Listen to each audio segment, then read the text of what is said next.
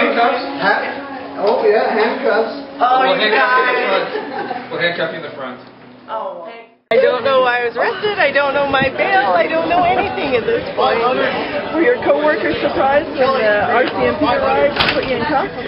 Yes, absolutely. It was a little breathtaking, completely unexpected. You know what? It's such a great event for all aspects of cancer. It's nice to see such a strong community spirit that is involved, especially at this level and aspect for cancer.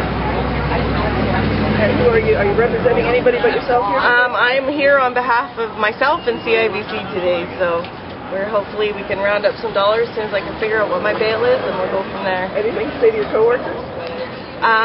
Yeah, there'll be payback.